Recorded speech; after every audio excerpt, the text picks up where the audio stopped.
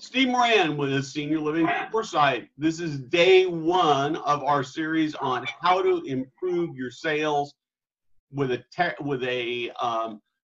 tip each day that you can put to work immediately. And I would add that we have a complete sales course that's available to you if you really want to put your game at a very high level, like a professional football player, a professional sports player. So I'm with Russell Rush, the inventor of the R3R1 system. And today, Russell, what I'd like to talk about is why it is so important that prospects see you as a salesperson, as a senior living expert.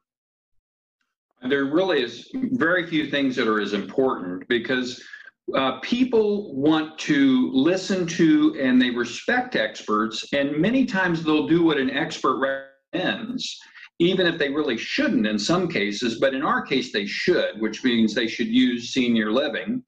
But they have to view us as an expert in order to listen to our advice. And one of our main advices is we want them to move their family member, or we want the resident to move in and live in the community to have a better outcome. So there's several ways that a senior living professional can present themselves as an expert. One thing, they need to be very knowledgeable about the operations of their community. They need to understand how everything works, including how their community makes money. It's very, very important that they understand this without getting involved in operations. They obviously don't want to get involved in operations. So how do I, as a salesperson,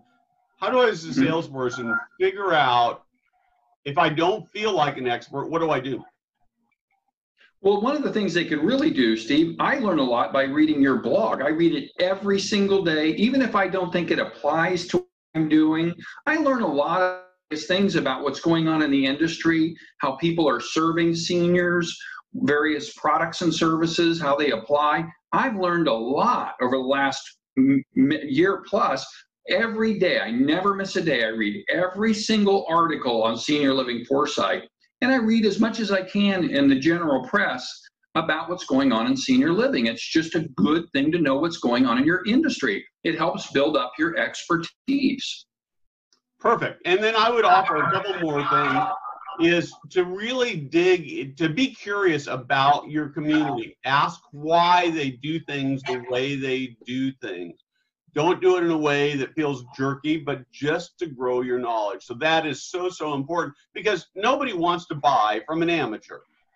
Russell, thanks. Exactly. So if you're feeling like you're not an expert, go out and work on it.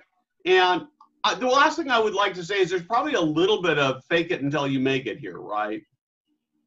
Right. I've got another suggestion. That is, make sure that you're dressed sharply.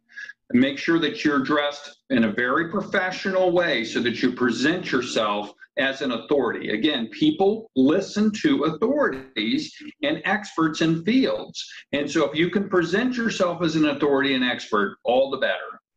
Perfect. Thank you, Russell, very, very much. And that's our tip for today.